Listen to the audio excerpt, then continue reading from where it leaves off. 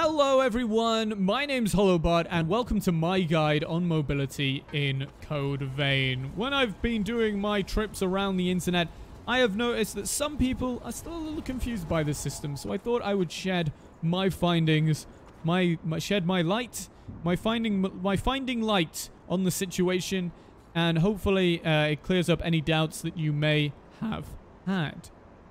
So first things first, what is mobility in Code Vein?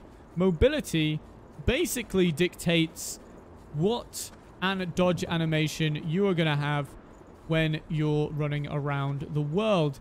Now, this is based off two things primarily, though there are other contributing factors. But the main two things are your blood code and the percentage your items...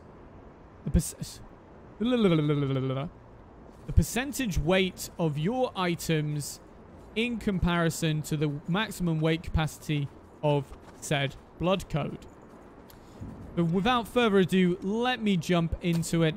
Mobility comes in three sizes. You have quick, as you can see here on our Ranger blood code. You have normal, as you can see here on our Fighter blood code. And you have slow, as you can see on our Berserker blood code.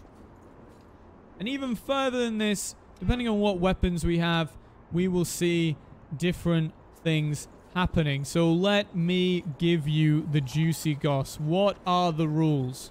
What are the rules? Well, I'm going to tell you the rules. First things first, let's start with the Ranger blood code, which is a base quick blood code. So with a Ranger blood code, as long as your weight is below 100% of the weight capacity, which in this case, when we look up here at weapon set 1, is 70, and we're currently sitting at 65, which is very nice, very below, we are going to get this quick zippy dodge.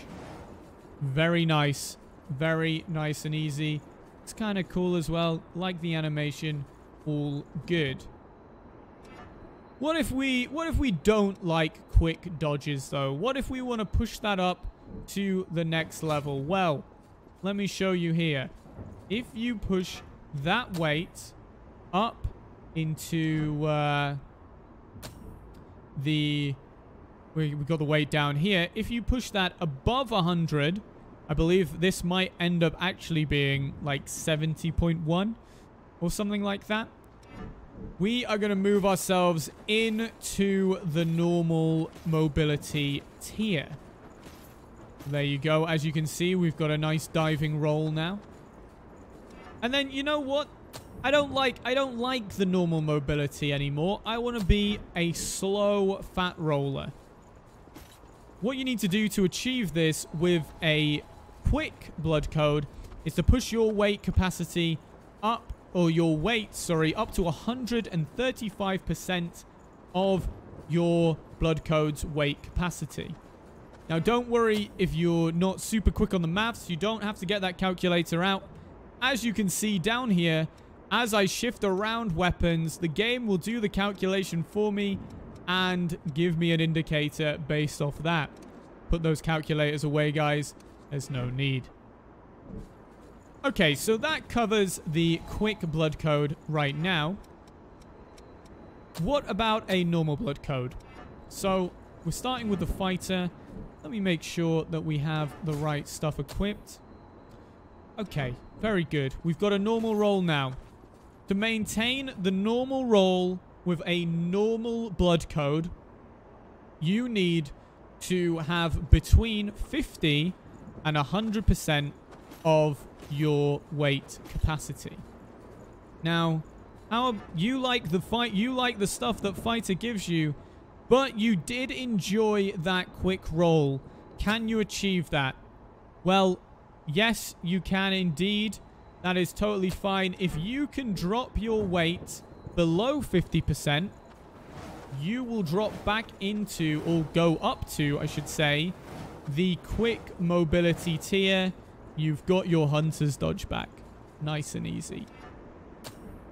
Now again, we all like to run with a slightly heavier set. Strength builds all round.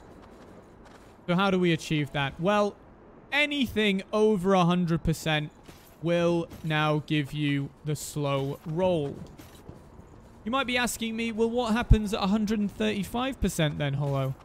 As far as I'm aware, and in my experience in the game so far, nothing.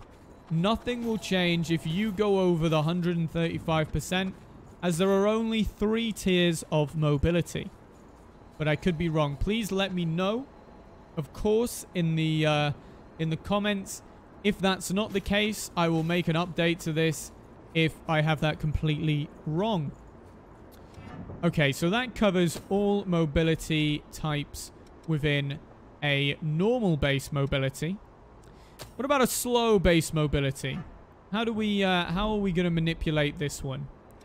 Well, in a slow base mobility, as long as you are above... Wait. Am I okay? Yeah, we're fine. As long as you are above 50% capacity, you are going to be rolling with that slow roll. As long as you are above 50%, you've got this. Going over 100, again, as far as I'm aware, will not do anything. And then, in turn, going over 135, again, will not do anything. I could be wrong. Please let me know. How are you going to get, though, that down to 50% or to a normal roll? Well, similarly to how we got down to a quick roll from a normal blood code, if we drop ourselves down below 50% but over 20%, we will gain the normal roll back. Is nice. There we go. But kind of hard to maintain. Getting yourself down between such strict with such restrictions could be a bit difficult. But hey, whatever you need to do, right, guys? Now, can you achieve a quick roll with a slow blood code? Well, of course you can. If you drop that weight capacity down below 20%, you are zipping all over the place, even with that slow blood code. Confuse all your enemies as a berserker by zipping around as if you were a ranger. Nice and simple. So the basic rules of it, you might have been able to tell so far, but just to make sure, the basic rules of it are, as long as your weight is at 100% or less, you will have at least the base mobility. That's rule number 1. That's point 1. As long as you are below 100%.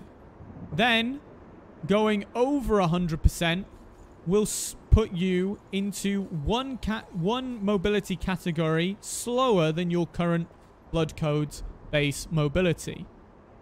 Going over by 135 will put you 2 times slower. 2 mobility categories lower than your blood code.